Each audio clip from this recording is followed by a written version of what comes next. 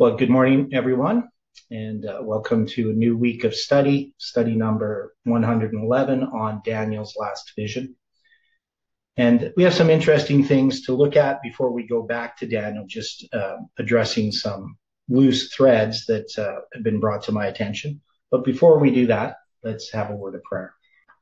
Dear gracious Heavenly Father, we are so thankful for each person who comes to these studies, who watches them, who contemplates your word, who's seeking for truth.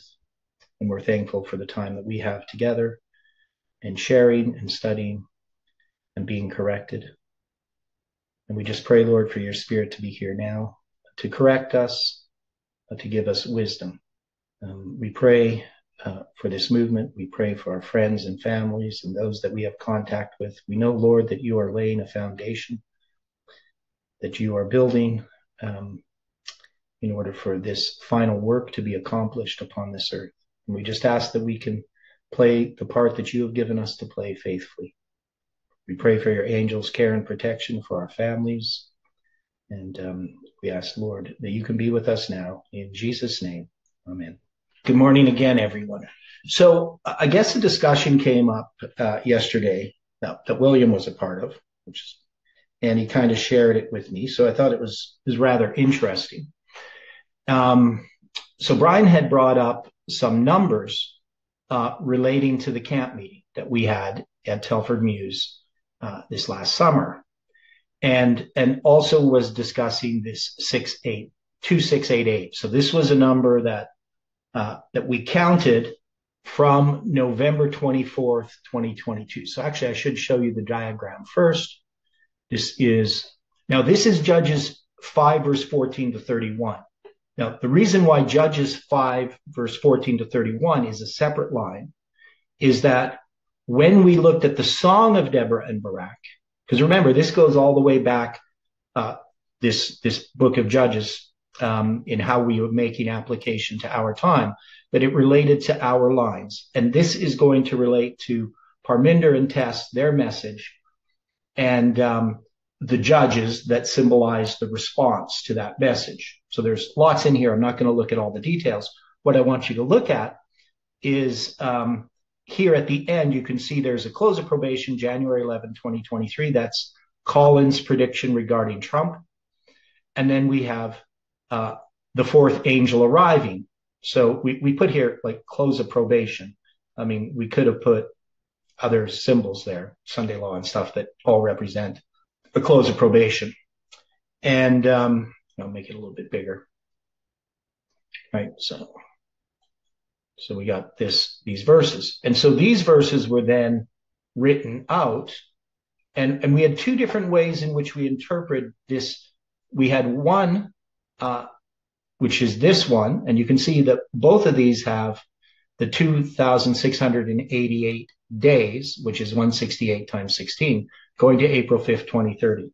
Now, we know April 5th, 2030 we're not predicting anything on that date, right? It's a symbolic date. It ties to our history. It's 2,300 lunar months from the first day of the first month in 1844, and it's the first day of the first month, also on the 187th year later. So it has the symbol of from the first day of the first month to the 10th day of the seventh month, but it also is the first day of the first month in 2030. So it's going to be this 67,320 days, and that's just 2,300 times 29.53010587, right? So if you take a lunar month and you multiply it by 2,300, you get 67,320. That's the number of days from the first day of the first month, okay? And there's other ways in which we established April 5th, 2030. But as we were dealing with Colin's prediction, we ended up with this November 24th date. I'm not going to go into all the details of it, but one of the things is it's going to be 589 days from July 18, 2020, and 589 is, if you take 1,533, that's going to be, I think it's the octal or something, 859, pardon me, I just said it backwards. Now, there's 1,533 days from October 13th, 2018 December 4th, 2022. And then from July 18, you get this November 4th, 2020. So 859 days. So that relates to this number. These numbers are related to each other. And there was a bunch of other things. We looked at the Hebrew number, Tanakh, which we took away the 0. We just looked at the 859 there. So you can see that number relates to this. And that's in this story where they're going to talk about Tanakh, right? Now, we also had another line. So this is basically the same line, except that in this one, we put the camp meeting invitation and the camp meeting connected to this. We still have the April 5th, 2030. So you can see this is just another way of looking at this line. And so this is kind of a line that we ended up with, I think, as the primary line, looking at the camp meeting. So when we had gone over it the second time, we ended up with this line. So when we look at these verses here, so I know this isn't Daniel chapter 11, but it's relating to the symbolic use of these numbers. So when we go to Judges 8, I can't remember which verse it is. It's going to be in here somewhere. It's going to talk about Tanakh. So it's going to be 8. So I got to go back here. This isn't the right place. Pardon me, it's not 8, it's 5. There we go. Went to the wrong place. So yeah, none of that looked right. So they're going to have this battle. It's going to be sung about here. It's going to be in, I'll do it this way. So Tanakh, and that's going to show up in which verse? I don't know. I can't see it. Oh, the waters of Megiddo is going to be by the waters of Megiddo. Yeah, so it's going to be Judges 5:19, right here. It's this. They took, so it says, the kings came, then fought the kings of Canaan in Tanakh by the waters of Megiddo. They took no gain of money, right? So this word Tanakh, when we looked at it, we can see that it's going to occur in Joshua 12:21. 12 times 21 is 25:20. It's going to be in Joshua 17:11. 17 times 11 is 187. Judges 127. So that's going to be July 21st backwards. And then we also see it in Joshua 21:25. And the 21:25, if you multiply those together, you're going to get 525. So you have the 252, the 525, and July 18th. Plus you have the symbol for midnight. But the three that are in Joshua give you that 777 structure, right? So when we had gone through this, we could see how this all related to our lines. So going back to this diagram here, we then have this 2,688 days. When we looked that up, we found that it was in the American tax system. It's number, I can't remember what you call it, but it's like a file number for when you make an application for an additional extension of time to pay your taxes. So that's number 2688. And so we applied that symbolically to this movement. And we found if we counted from this November 24th, 2020 date, that it was 2,688 days to April 5th, 2030, which we already had. And we noticed it's also 168 times 16. So 168, the number of hours in a week. So it's basically 7 times 16 times 24, right? You would get that number. And then we have these camp meeting invitations. So not going to go into all the detail about this, but I want to look at this number 2688. Now, we may have looked at this before. Application for an additional time to file income taxes is what do I put? I think it's actually the one I said, application for an additional extension of time is how they worded it. But anyway, so we got 26. So when we look up this Hebrew number 2688, we're going to see that it's going to give up, and it'll make more sense once we actually look at this. But this word, Hazon Tamor, it means a division of the palm tree, right? Or dividing the date palm. Now, we know that the city of palm trees is Jericho, which represents the rebuilding of Jericho, which is a rejection of the 2520. And the dividing of the date palm would relate to the 2520. That is, there's division here, right? If you look at Strong's, it will say something similar. So that was Brown Driver's Briggs. A division, that is perhaps row of the palm tree, right? So it's like a row or a division of the palm tree. And you can see it's taken from chatzatz, which means to chop, pierce, or sever, and from tamar, which means to be erect, which is like a palm tree, okay? And then we can also look at the Greek number. So the Greek number means demeanor or behavior, right? So it's neither good nor bad in behavior. It's just katsima means behavior, demeanor, properly a position or condition. Okay. Now, the thing that's interesting is it comes from 2525 in the Greek. And you can see the 252 and the 525 in there. You should be able to see that quite clearly. So you can go 252 and 525 are in that number. So it relates to just our lines, just like we looked at there in the book of Judges. Now, what was brought up yesterday by Brian had to do with the Telford camp meeting. Now, he had done a simple calculation, and I'll just do it here for you. And he just took the date of the camp meeting. So the camp meeting begins, and the date that he's going to use is July 30th. No. So that's going to be the last day of the camp meeting, if I remember correctly.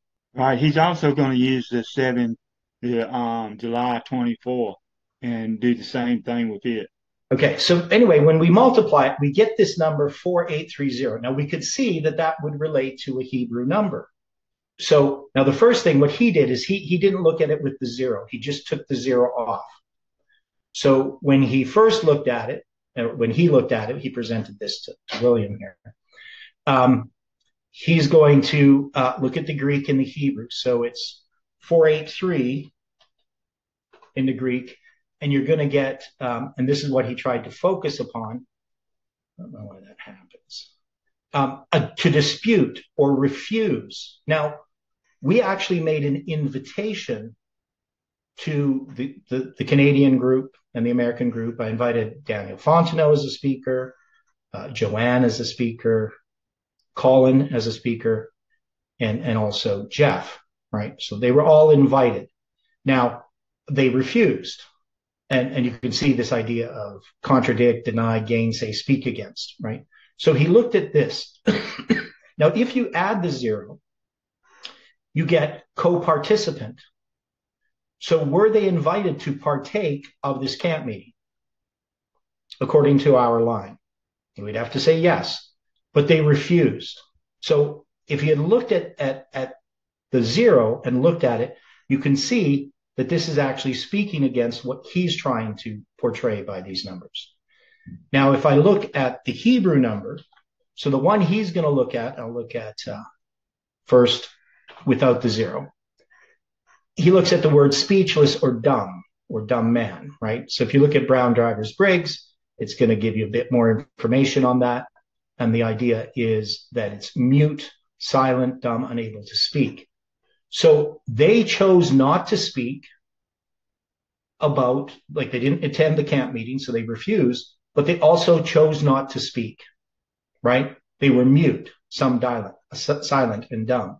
So that was a choice that they made. Now, if we add the zero to this, you're going to see you're going to get pasturing, pasturage, shepherding, and it can refer to the flock as well. So you refer to the pasture, you can refer to the flock. That's what metonymy means, that just by relation. So the idea here is that we offered them an opportunity to all meet together, to study together, to feed, right? Because it comes from the word, a sense of feeding, right? And they refused, they were mute, And that was their demeanor, right? That was their behavior that actually is being spoken against.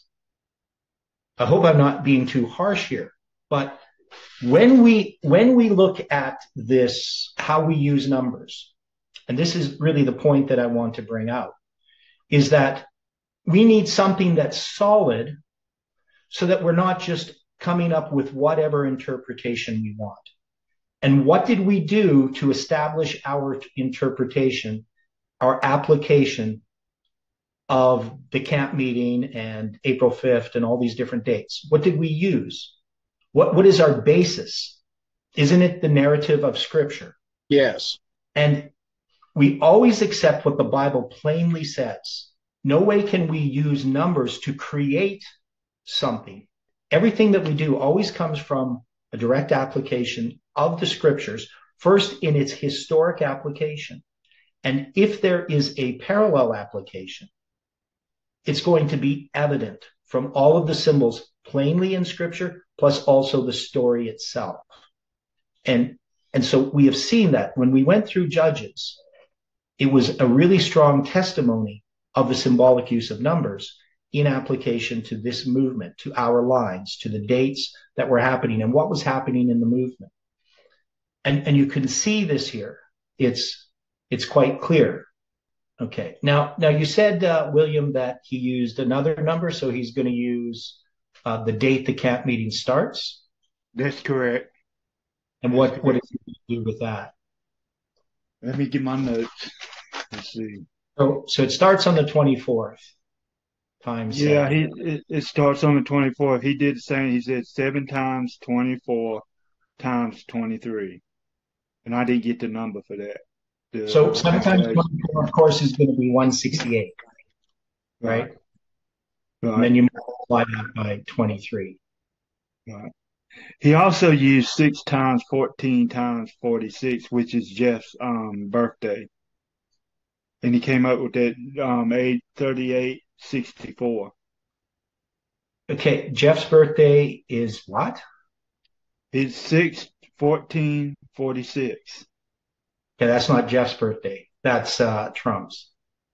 Oh yeah, Trump's. I'm sorry. Excuse me. Okay, so 3864. So what did he do with this number? He just looked up the Hebrew numbers? Yeah, just looked at the Hebrew numbers because that's the one that he used for the 2520 to calculate the 2520.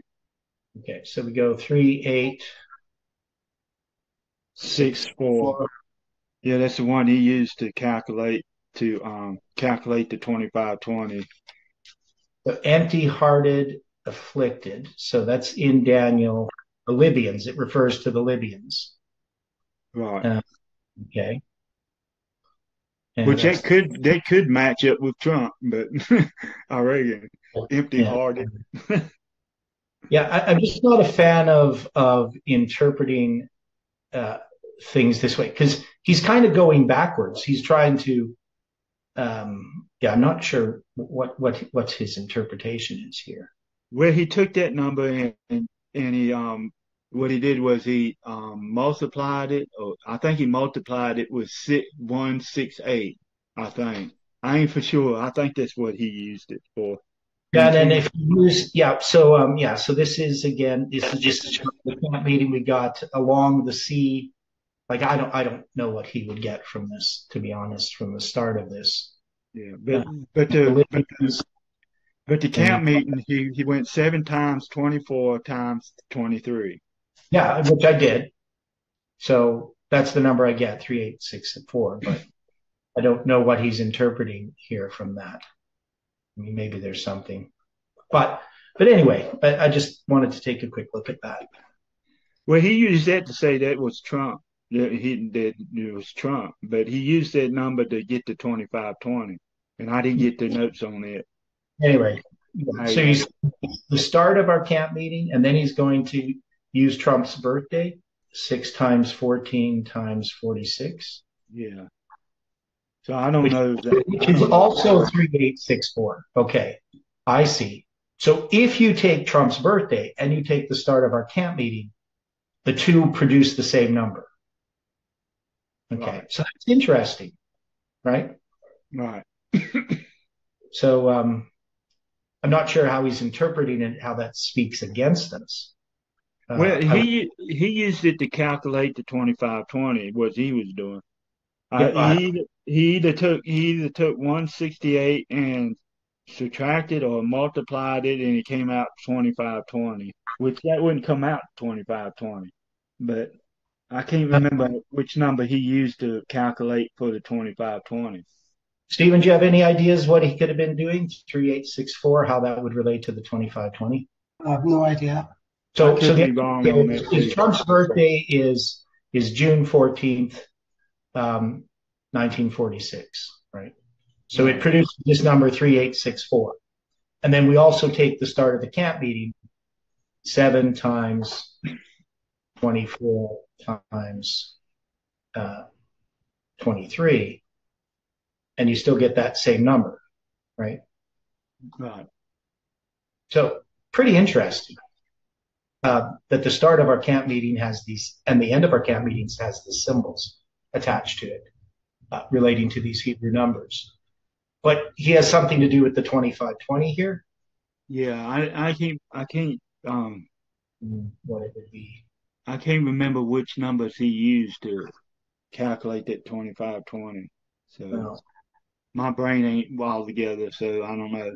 But he used a 25/20 somehow or another. but with those numbers, I don't know how he could. I mean, there's not really a relationship to it.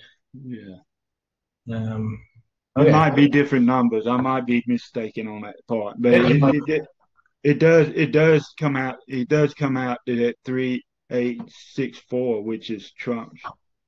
Right. So the thing is, our camp meeting, the start of our camp meeting, the date for that, the fact that it connects to the birthday of Trump with the same Hebrew number, I think is interesting. We'd have to see what that number means more.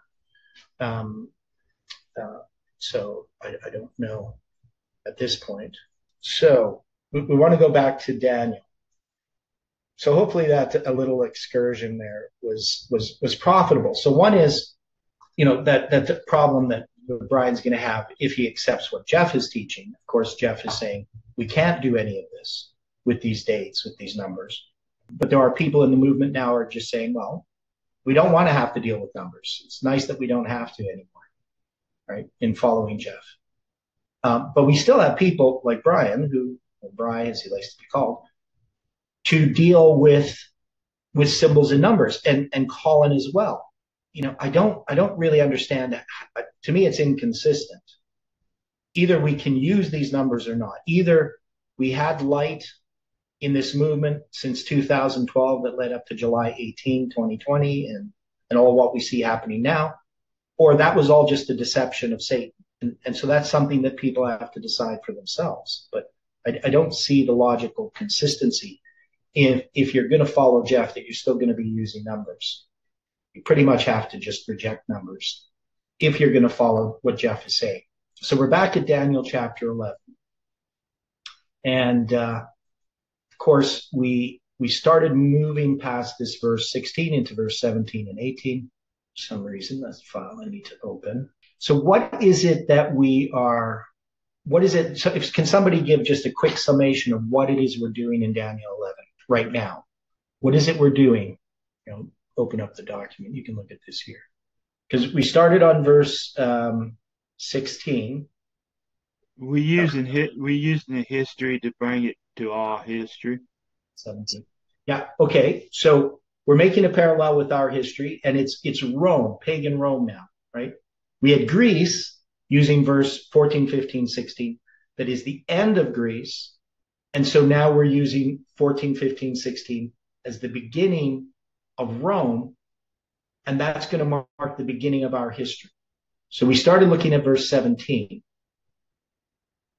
So he, pagan Rome under Julius Caesar, parallels the papacy. So we had started discussing some of these things, and we were looking at, all these different events. We looked at the Soviet-Afghan War.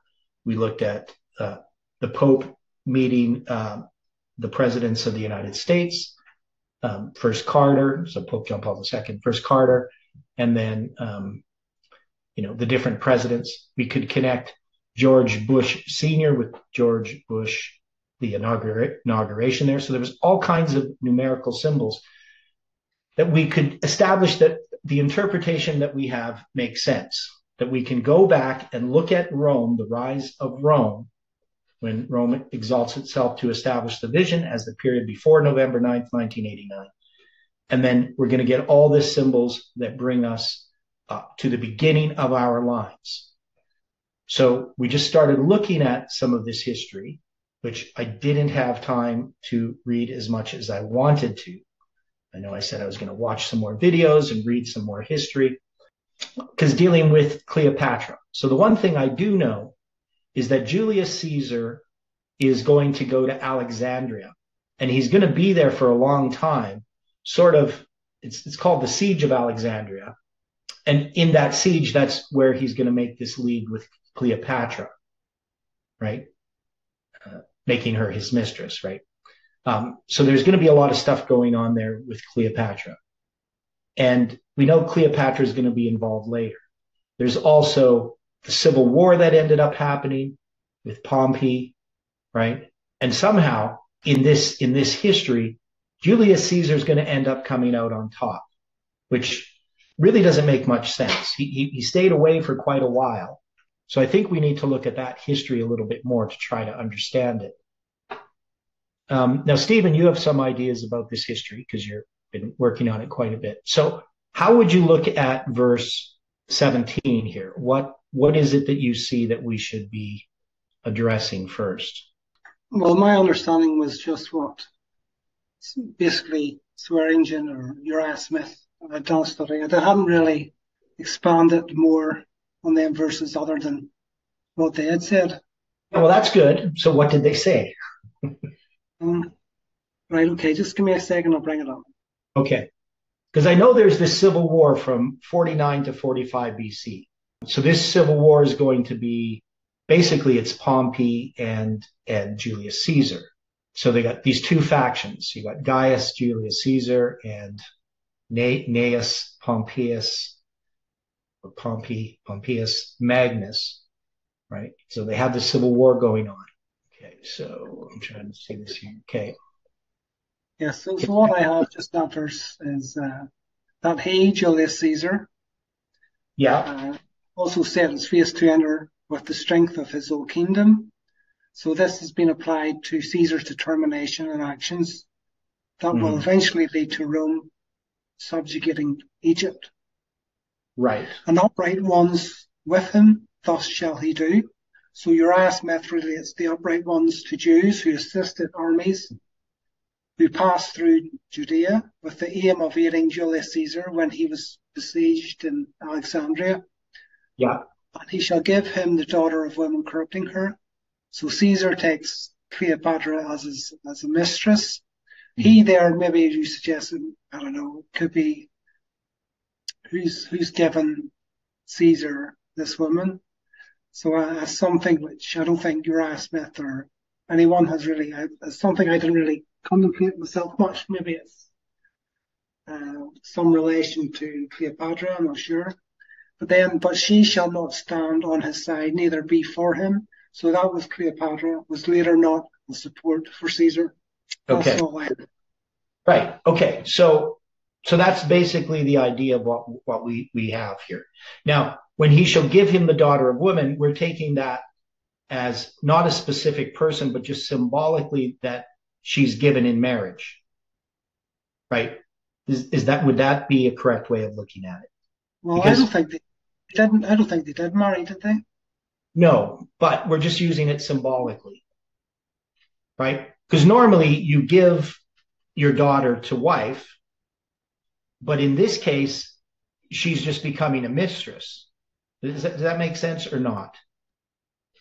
Right. So yeah, just was she not already be corrupt anyway? Prior to but in the sense of, I understand what you're saying. She's already morally corrupt. So, but we're just using this in the sense of that when a woman is normally given, she's going to be a wife, but here she's going to be a mistress. And so we're going to make an application to our time what that means. It's just, there's no way we can know the he shall give him. Well, who's the he, right? There's no he that I can see in the literal sense that we could apply here, unless there's some other way to interpret this verse. But based on how it's been interpreted by Uriah Smith, the he is not really addressed, right? Who that would be. So I'm just saying it's just a kind of an expression. She's given to Julius Caesar, but she's just good mistress, right? So, yeah. Wouldn't that be Pharaoh, one of the pharaohs who give him? Wouldn't that be the he?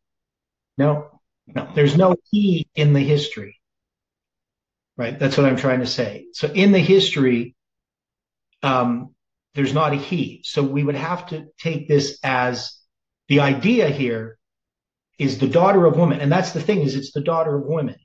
So, why would it be the daughter of women? Why wouldn't you just say, he shall give him the daughter, corrupting her, right? But it's going to be the daughter of women. So to parallel to me here has to go back to the symbol of marriage, because this word, Isha in Hebrew, I mean, that's the word for woman, right? Now it can mean lots of different things, but you have daughter, bat. So you got this, bat. And so you have this word as well together. So, and then he shall give, right? So that's going to be in the masculine form. The idea is that he is giving. Now, I tried to look in the Hebrew here and really understand what was going on. So when I looked at this verse, when we did this last time, it's kind of obscure. So maybe there's something here that so the daughter, bat, ha'ishaim, women, it's in the plural, and Natan, so it's got a different form of the word Natan, so that's like he will give, because it's Yatan. Then it has not, to decay. So the idea is there is a he there in the Hebrew. That's basically, I guess, the main thing. So it's a correct translation of that verse. Yeah, because what's that? Swearingen, he says after landing in Egypt, Caesar would learn that Cleopatra had been involved in a dynastic war with her husband and brother. So she married her brother, Ptolemy the 12th, Theos Philopator. So taking up residence in the royal palace of Alexandria, he would decree that Cleopatra and Ptolemy should reign jointly. So he's kind of like trying to arbitrate, sort of bring them together. And then he mentions about after bringing about this reconciliation between the king and queen, Caesar would make Cleopatra his mistress as a show of power, taking the daughter of women and corrupting her. So that's his. Okay. He doesn't say who that he is in any way, whether it would be her husband or anything, or sure. Yeah. So you have other people involved here, but the idea. So in Young's literal translation, it says, "And he hath wrought, and the daughter of woman he giveth to him to corrupt her, and she doth not stand, nor is for him." Now, this idea that he had wrought, when we look at thus shall he do. Now, that's a little bit different. And he hath wrought, and the daughter of woman he giveth to him to corrupt her. So now sometimes that word do, right, that it's translated, he shall do. I'm going to go over here now. To do or to make, to accomplish, advance, appoint. So it's a very common word. I mean, it occurs 2,633 times in the Hebrew Old Testament. So it's a very, very common word. But here's thus shall he do, or the idea that he shall do. So the thus, I don't think is implied in the Hebrew, right? So it's something, because it's just a vav. It's just a consecutive vav. So, and he hath wrought, or thus shall he do. So thus shall he do, I don't think makes sense, just from the Hebrew itself. So when he hath wrought or has done, so once he has done, and the daughter of woman he giveth to him, is what it says is young, and the daughter of woman he giveth to him to corrupt her. So, I mean, what is the idea that maybe the he could refer to God overseeing this event? Any ideas about that? Or what about even Satan? Well, yeah, I understand what you're saying. But to me, this is almost like this fulfillment of prophecy, that God is the one overseeing all of this. And so even when it says, and he hath wrought, I mean, that he could also refer to God, right? This is where, so that God is in control of this event is what I would be saying. Just like when you get to verse 15 or 14, where it says, the sons of the destroyers of thy people shall exalt themselves to establish the vision. They're obviously not intentionally doing that, but it is in God's control or God's providence. I'm just saying that maybe that's what's being showed here, that God has done this. He has allowed this. He has the one that has given this daughter of woman to corrupt her, right? As a fulfillment of prophecy. Does that make sense to people, or am I putting something that's not here? This would just show God's hand in it all. Ultimately, God has seen it, mm-hmm. This prophecy, and permitted it mm-hmm. to his permissive will, in a sense. But I'm a bit hesitant just to say that's relating to God.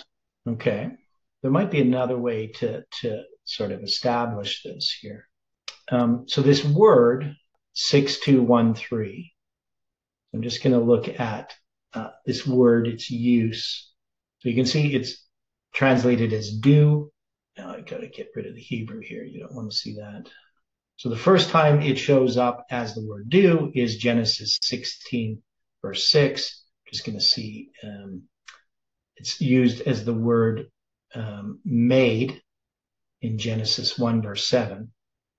So God made the firmament, as done. But the Lord said unto the woman, what is it that thou hast done? So we can see it in use of God. We can see it in use of the woman. We can see it here. Thus did Noah, according to all. So did. It shows up first in Genesis 6:22. And then make, 1:26 in Genesis 1:26. God says, let us make man in our image. As the word wrought, in Genesis 34, verse 7, the sons of Jacob came out of the field where they heard it and were grieved. And it says, which thing ought not to be done. So because he hath wrought folly in Israel, so we can see it in a negative sense of action, doeth, so that's going to be Genesis 31:12, offer in Exodus, keep, committed.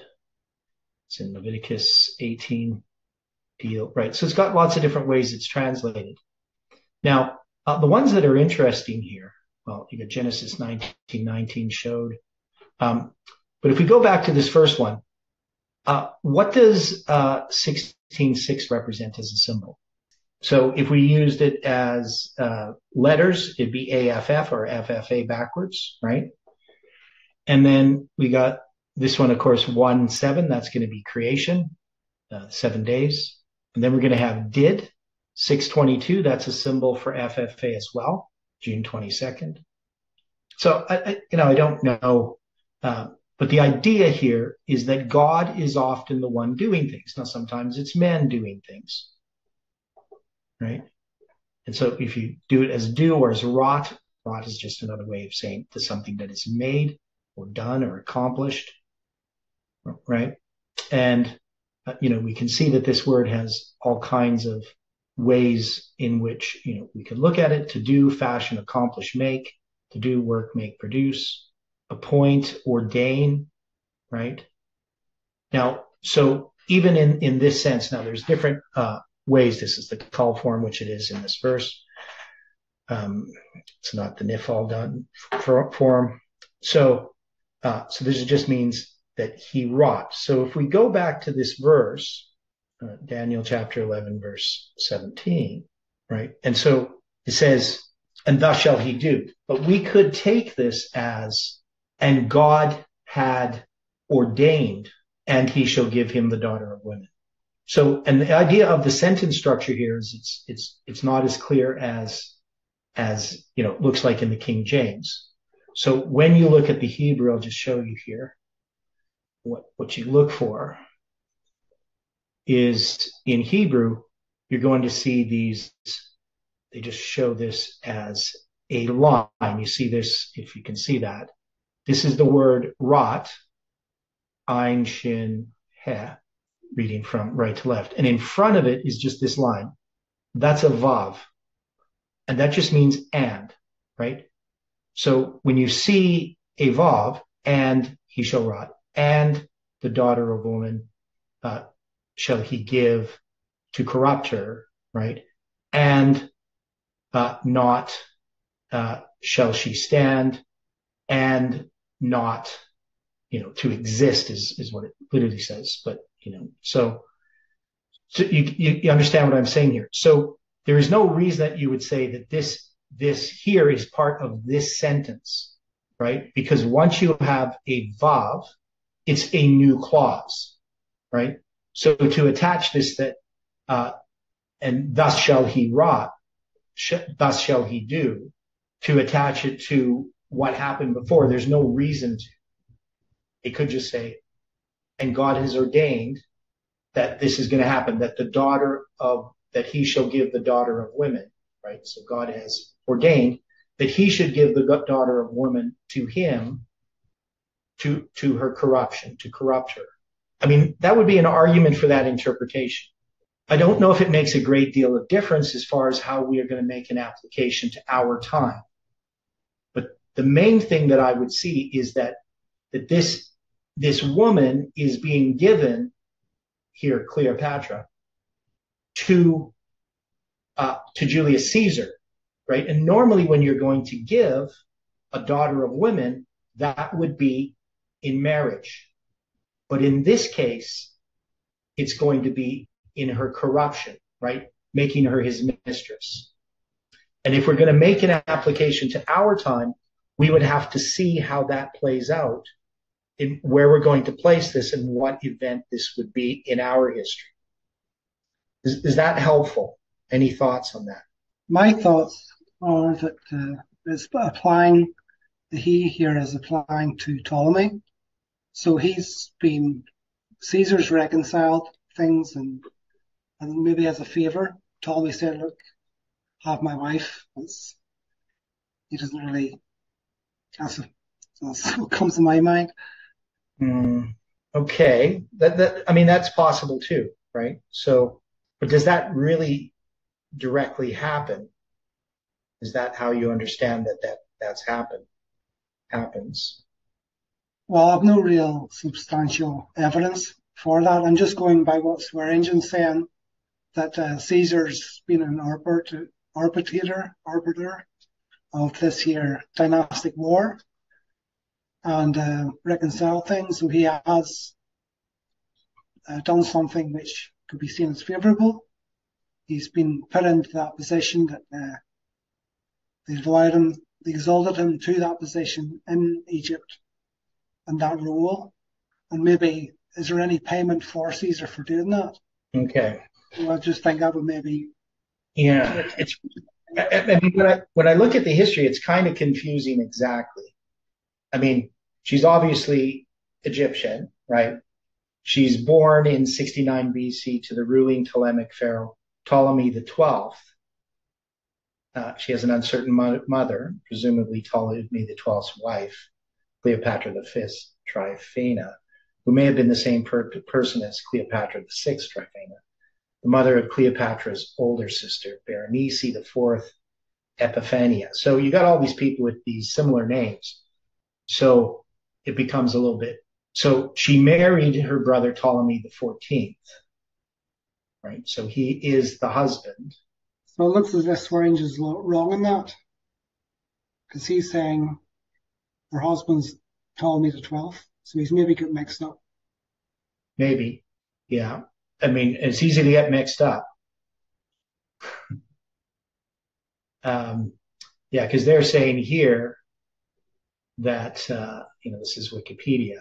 So that Ptolemy the 12th is actually the father of Cleopatra. So she's born in 69. So in the 40s, she's going to be in her 20s. 69, right? So she's going to be 20 years old in 49 BC when this civil war is going on. So she's just going to be in her early 20s. And that's Cleopatra the 7th. Wish these people had a bit more imagination when it comes to naming their kids. So yeah, I'm not really sure how to look at that idea, but we'll see as we try to apply this to our history, right? So when we apply this to what we're doing, we can understand these things as symbols. So when we go back to this paper here, we look at verse 17. So we're saying in our application that this has to do with the work of papacy, because Rome is representing the papacy. That is, pagan Rome is representing the papacy in our application to put this on our lives. Now they're going to set his face to enter Egypt. And we have Egypt here. That should be in black because that was the historical application, which we're saying is atheistic communism under the UN, right?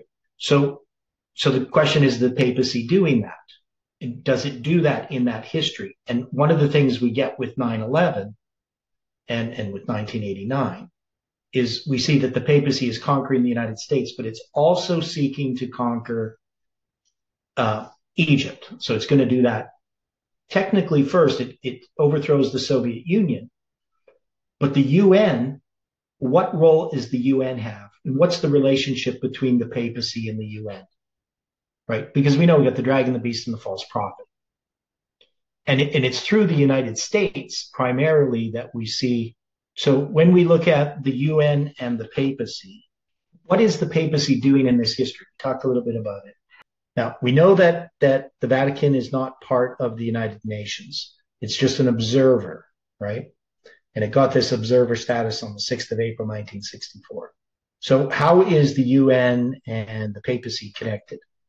Okay, so one thing we can say, in 1919, there's a conference at the League of Nations, and a motion was proposed to encourage international cooperation with the Holy See, as they call it. The motion, encouraged by delegations in Belgium and Switzerland, was adopted by a majority of participants, although it met resistance from the United Kingdom and Italy. Reports indicated that the Holy See regretted its exclusion and wished to be admitted to the League of Nations. In 1923, however, the Holy See took a different position and stated that its only competency was in matters of elucidation of questions of principle in morality and public international law. In 1924, the Holy See received an invitation from the British delegate to become a member of the League, but this proposition received no official reaction from other member states. So, and when it became clear that the ongoing territorial dispute with Italy, resolved with the 1929's Lateran Treaty, precluded it from joining the League. So this is the League of Nations, which is the precursor to the UN. So it's not officially part of the UN, right? It's a permanent observer state, right? April 6, 1964. Any thoughts about what's happening in this verse? How the papacy sets his face to enter Egypt. And here it's not the USSR. It's after the fall of the Soviet Union. That's atheistic communism. So what would we do with this? Is this time in 1989, 1990? Yeah. I think we can see certain nations which were aligned with the Soviet Union. We see that democracy is coming in these countries, because a lot of countries like here in Africa, they are one-party state. And we find that from that period of time, we find that these nations now, there's multipartyism which is being established. Okay. Any more thoughts on how we can, because if we're dealing with the UN, atheistic communism, because it's going to come with the strength of his whole kingdom. Now, normally when we look at this, we would think normally of military force. So this is authority, power, strength, energy. So this, right? So if we're looking at this is more about authority, right? So it's not about military might. So how is the papacy using its authority? What authority does the papacy actually have? Well, right now, she don't have hardly any. Well, no, the papacy has lots of authority. Okay. Has lots. I mean, what does it control? Church. Yeah, it's religious authority, right? It doesn't have a lot of political authority or military might, but it definitely has lots of religious authority. Well, you have sort of military orders within the Roman Catholic Church, you know, the Knights of Columbus, the Knights of Malta, and so forth. Yeah. And they I are used high to up. play hockey for a Knights of Columbus team. And But, you have economic might as well connected with a lot of them. yeah, so they have economic power and they have, military. But if we talk about, with the strength of their whole kingdom, that's going to be all of the different orders, all of the different things that the Catholic Church is doing, right? Now, like I played on a hockey team, Knights of Columbus, I was by invitation, and I didn't know what the Knights of Columbus are. All I know is it was Catholic because, they would all do the sign of the cross before they started a game, which of course I didn't do. But, they have all of these different organizations. So these organizations, what is it that the papacy is seeking to accomplish against atheistic communism or the UN? What is it? Because they're going to enter, right? Infiltration. There you go. Infiltration. Okay. Right? So this is about infiltration, right? So this is not conquering. This is infiltrating. So all of these different forces, these different powers of the Catholic Church, of the papacy, are meant to infiltrate, right? Instead of doing it directly, right? Becoming a member of the UN and having votes, they influence through their different organizations with the strength of their whole kingdom to conquer Egypt, the UN. Does that make sense? Okay. Yeah. So this is the infiltration that we see of not just the Jesuits, but even these other little minor things, like the Knights of Columbus. It's just, to me, it was just a hockey team. It was through St. Francis, the school that was a block from my house, right? So, but yet they're infiltrating society, right, through these different types of organizations. They're pushing the Catholic agenda in all different kinds of ways, right? So that's the strength. That's the authority that they have, right? Their kingdom is a religious kingdom primarily. Now, of course, historically this is Rome, which is a military power. But if we apply it to our history, we can see that this is this religious power, the papacy. Pagan Rome is typifying the papacy, papal Rome.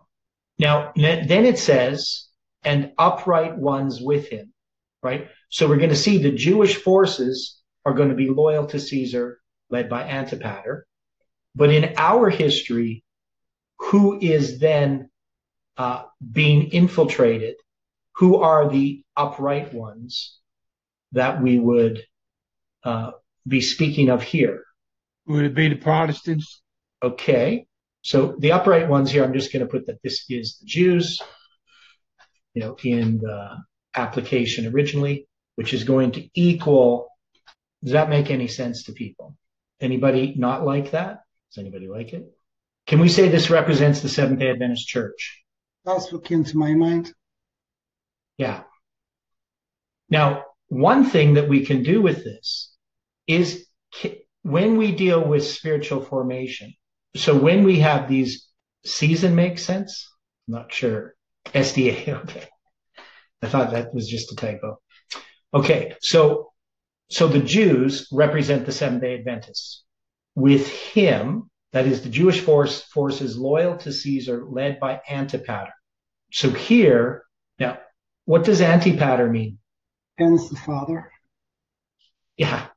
So I'm going to put Protestants in spiritual formation here.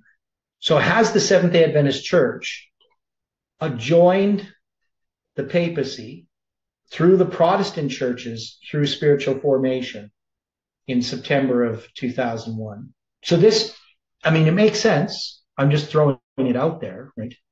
But we can see that Antipater means against the Father. That would be Protestants. They're opposed to the papacy. So Antipater would just be another way of saying Protestant. They're protesting against the Catholic Church. But they have been deceived with this spiritual formation, because spiritual formation is simply idol worship, and it's connected to St. Ignatius of Loyola. We'll call him St. Ignatius, but Ignatius of Loyola, who and what does he bring that's connected with spiritual formation?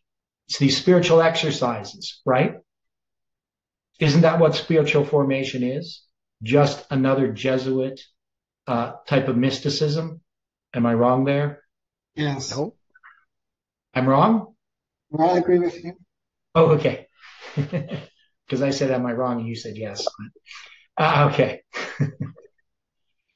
So I would think that would show how the papacy is operating in this history prior to September 11th, but also especially when we look at September 11th, we know that the United States is conquered, and that's going to be through partly spiritual formation, but other things, the law, right? What happens with the Patriot Act, that's part of this connection. So, but we also see the spiritual formation part of things, right? So that's a religious idea that has infected the Protestants because they've fallen, they become daughters of the papacy. So we're going to see here, it says, thus shall he do. So we've discussed this a little bit, but I don't know if I like that begin the Roman subjugation of Egypt, because I still don't think that this connects to, like in the historical application, to me, this illustrates God's providence, but I'll leave it there for now. And then he shall give him the daughter of women. So we have Cleopatra. So that's literally what's there. So can we see a connection with what's happening in this idea of the Seventh-day Adventists, the Protestants, spiritual formation, and then this daughter of women? So what's a daughter of women? Well, think of the Protestants, the daughters of the war, Revelation 17. Yeah, now it's also woman, Ishaim, right? So it's plural. It's actually going to be Hanashim, so that's the plural form, irregular plural. And literally it's and daughters, daughter the women, daughter of the women, right? Of is not usually expressed in Hebrew. So the daughter of the women. So, and what did you say again, Stephen? How did you word that? Well, you have in Revelation 17, the whore and then her daughters. Right. Yeah. So you have the Revelation 17, the woman, the whore, Babylon the Great, the mother of harlots, the abominations of the earth, right? And her daughters, right? So we see that the daughters here would refer to the Protestant churches as well. But so the way that I would look at this, so the way that I would try to understand this passage in its historical sense, because I'm going to say, I'm gonna translate this differently. I'm gonna say, "Thus shall he do" would be because I'm gonna go with my interpretation of this here. I looked a wee bit more into the history there. Yeah, Cleopatra. And Caesar gave her marriage to, I think it was her younger brother. I think he was like 14, right? Or maybe Okay, excuse me. So Caesar gave Cleopatra in marriage to.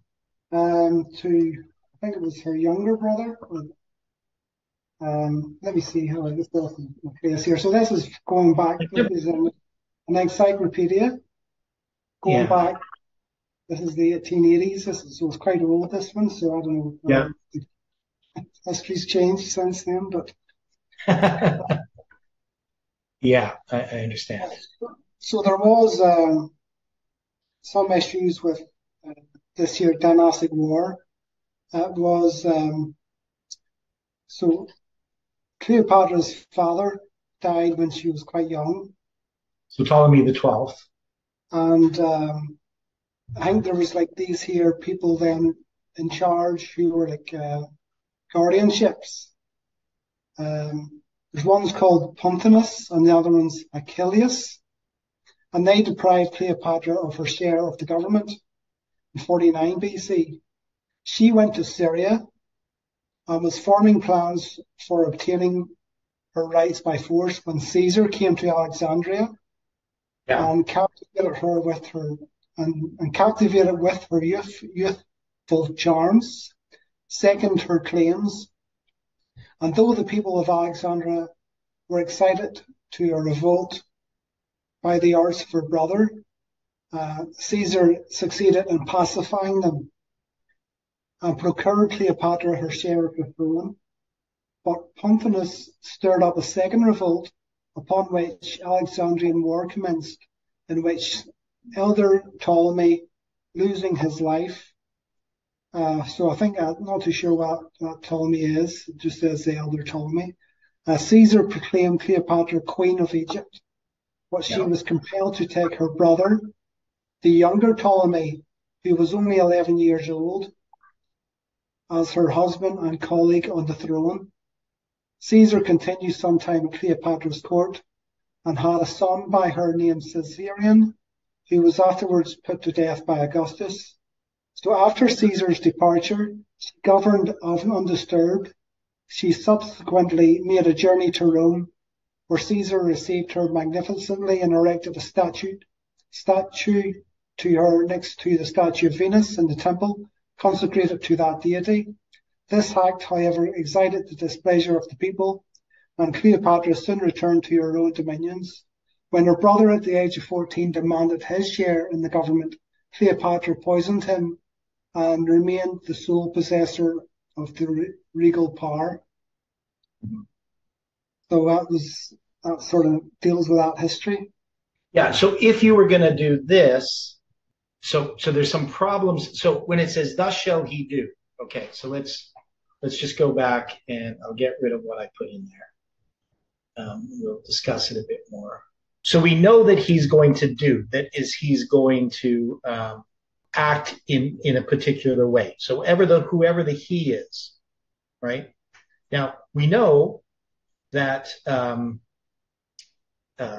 in Hebrew, you don't have to have, somebody mentioned to also just introduce he, right?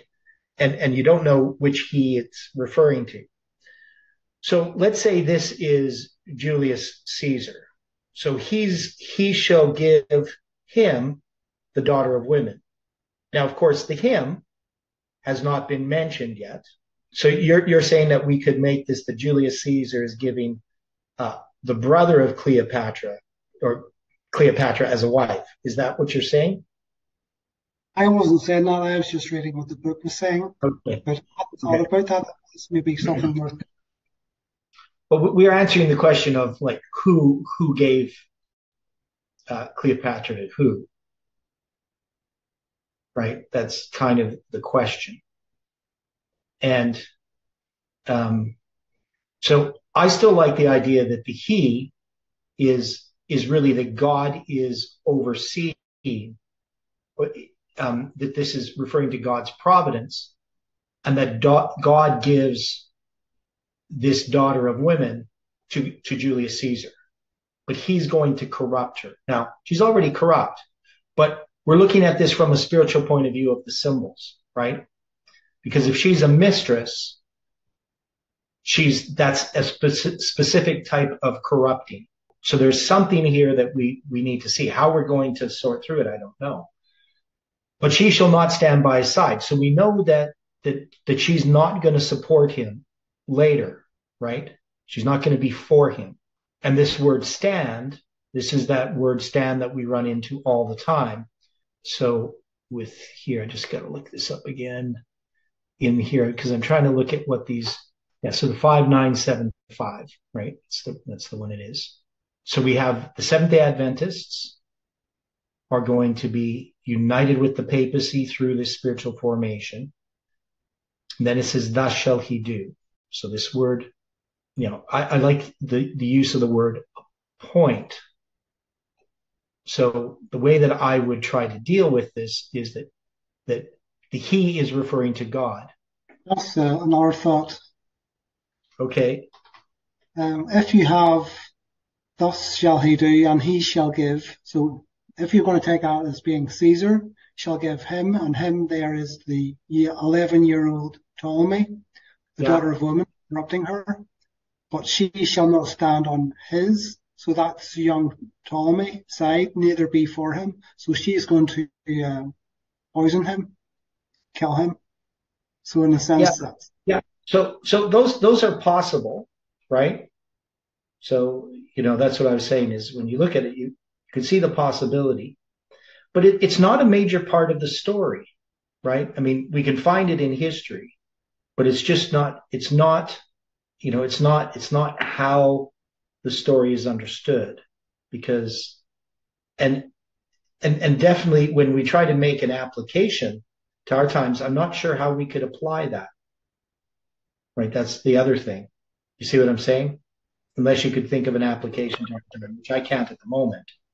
But because we do know that she does not stand on the side, and the thing here that this has to do with this conquering that's going on, right?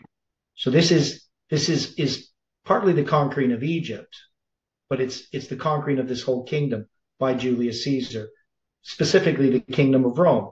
Caesar is seeking to take over Rome. Now, okay, so when we look at that history of what's going to happen with the Civil War, I'm going to just try. So you got Pompey and Julius Caesar in this civil war. That's going to be what from so 49 to 45 BC. So I'm going back to that. So there's a buildup of tensions. I'm just going to read some of this here from, because this is all that history. I'm going to read this from Wikipedia. Right. So it's called Caesar's Civil War. It was a civil war during the late Roman Republic between two factions led by Gaius Julius Caesar and Gnaeus Pompeius Magnus, Pompey, respectively. The main cause of the war was political tensions relating to Caesar's place in the Republic on his expected return to Rome on the expiration of the governorship in Gaul. Before the war, Caesar had led invasion of Gaul for almost 10 years. Now he's going to get a triumph for that, right? Plus other ones that he didn't deserve. But anyway, a buildup of tension started in late 50 BC, with both Caesar and Pompey refusing to back down, led to the outbreak of civil war. Pompey and his allies induced the Senate to demand Caesar give up his provinces and armies in the opening days of 49 BC. Caesar refused and instead marched on Rome. The war was fought in Italy, Illyria, Greece, Egypt, Africa, and Hispania. The decisive events occurred in Greece in 48 BC. Pompey defeated Caesar in the Battle of Dyrrhachium, but the subsequent larger battle of Pharsalus was won by Caesar, and Pompey's army disintegrated. Many prominent supporters of Pompey, termed Pompeians, surrendered after the battle, such as Marcus Junius Brutus, Cicero, etc. Pompey fled to Egypt, where he was assassinated upon arrival. So there's more background, and I just want to see what Cleopatra has to do with this.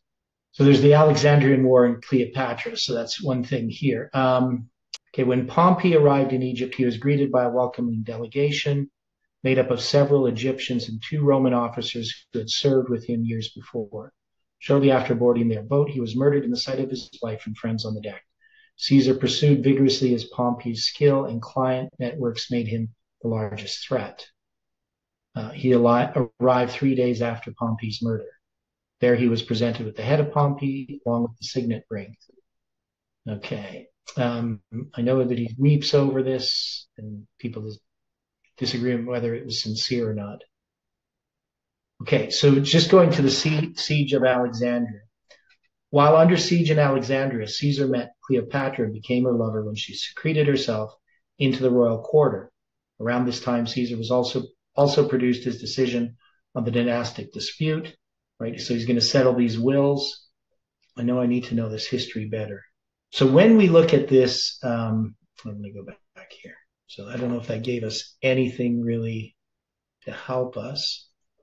But when we look at this verse as understood by Uriah Smith. So when he deals with this, the daughter of woman corrupting her was Cleopatra, who had been Caesar's mistress and the mother of his son. His infatuation for the queen kept him much longer in Egypt than his affairs required. He spent whole nights in feasting and carousing with the dissolute queen. But said the prophet, she shall not stand on his side, neither before him. Cleopatra afterward joined herself to Antony, the enemy of Augustus Caesar, and exerted her whole power against Rome. Now, so here, the way that he looks at neither before him, so of course this is after the death of Julius Caesar, you have Augustus, and Cleopatra is going to join with Mark Antony, right? That's the idea. So I don't know what the best way to understand this is, but that's how it was understood. Any thoughts about that? Now you're saying, I'm just looking at here at Swearingen, dealing with this. So when we deal with his, okay.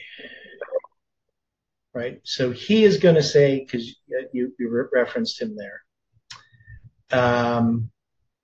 So the Jewish forces in the Roman, yeah. So he doesn't give us enough information here.